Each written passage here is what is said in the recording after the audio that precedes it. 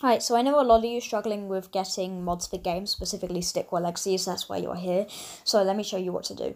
Go to modyolo.com, the most trusted website for mods and hacks for any game.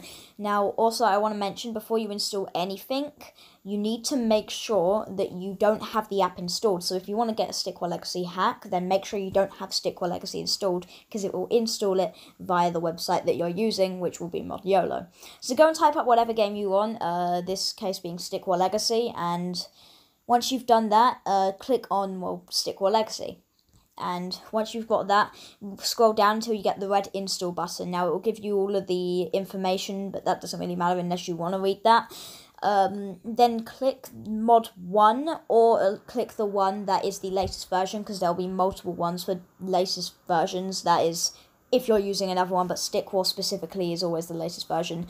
So then you click on that and come down here to this red button and install it. Then use File Manager or Package Installer to finish the installation. And once you've done that, you should be done, and you can go on to whatever game, Stickwell Legacy in this case, and you should have whatever the mod promised, which in this case, Infinite Gems. See you in the next one.